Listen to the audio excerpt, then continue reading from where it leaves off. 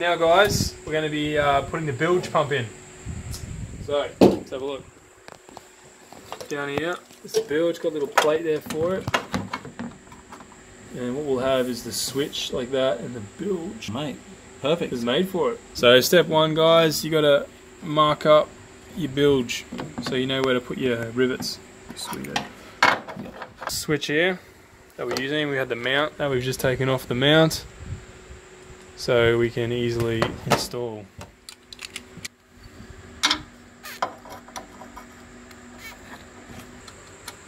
In there. Okay. And now we've got the markers, so we'll get ready to drill. Much better.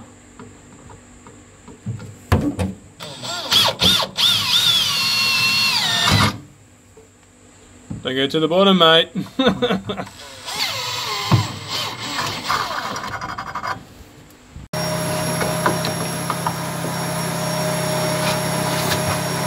A way to stop little offcuts of your braid or your mono or things like that, just leaves and stuff blocking up your little propeller, put some fly screen over the top. So I'm going to give it a crack. So we're going to pop rivet these in now with the fly screen on the base, because that would be the best way to do it. So a little trick, don't put your first pop rivet all the way in so you can maneuver it around. Just a little bastard to get it. Oh, that is nice. And final piece.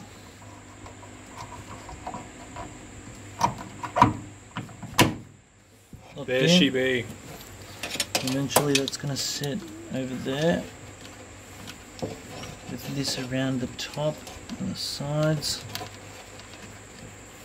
and over the back. Beautiful. With the cable tie, that's going to look nice. That's going to look real good. Now it's time for the switch. So for those of you who are interested, that's pretty much what it looks like. Ready. Right now we're going to put on the pipe for the bilge. We'll see, mate. Oh, so that's gone on very good. Let me just get a flathead screwdriver in there. Just marked out our hole, 25 mil. Here we go, side of the boat for the bilge.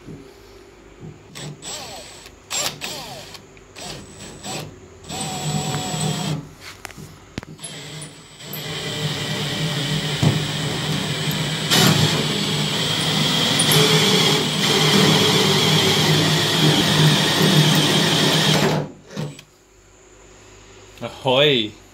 There she be. She is there and good. Bit of silicone around the outside to make it good and proper.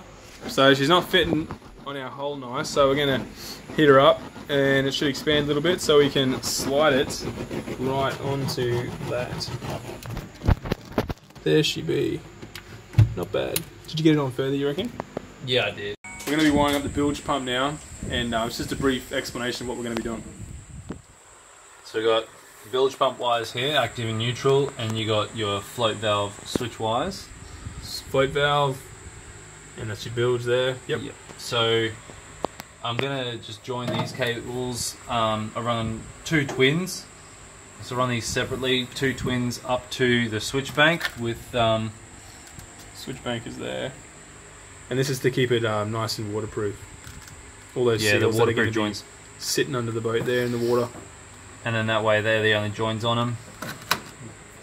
So yeah, I'll do them and tuck them away nice and neat and run them up to the switch bank. Cool. What I've done so far is run the cables for the battery, the bilge pump, I've labelled everything, float switch, professional bilge, job. cabin lights and nav lights. So far that's all we've got. We need to get a parker light in, and yeah. So getting it prepped and ready, stripped back, ready for some soldering. Yep. Very nice. I can solder it right now.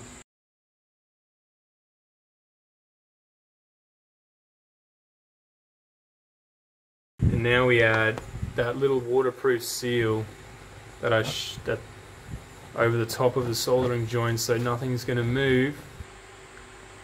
So we know that that is completely watertight. and not going anywhere.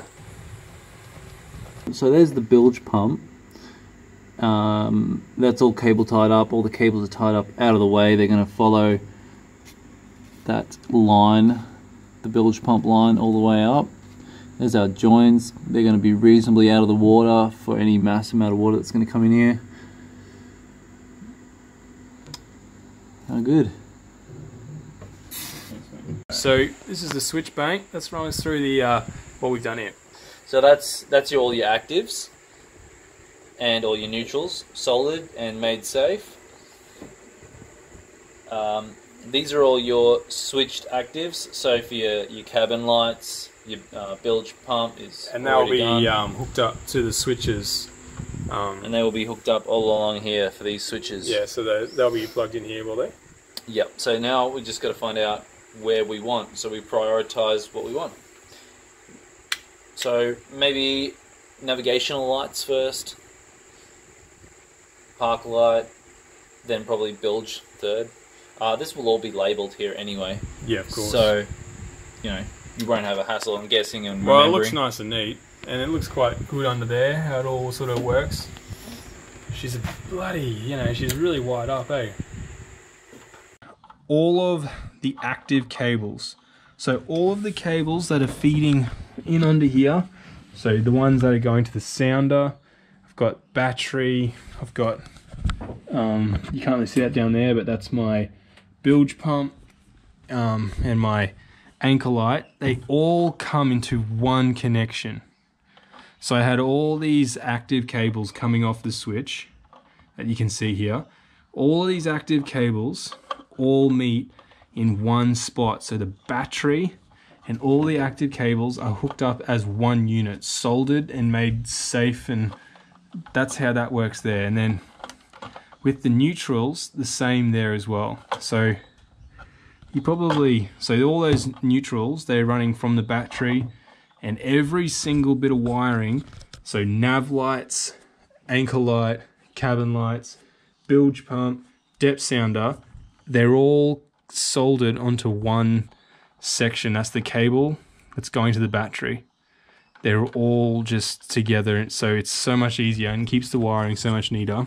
So sounder wire comes in, the power is here, and then the neutral is all in this. All my neutrals are together, and then my actives that power everything from my battery are all together. So I'm getting all the power through here, and then I hook these switches up, and that gives everything a circuit and a connection.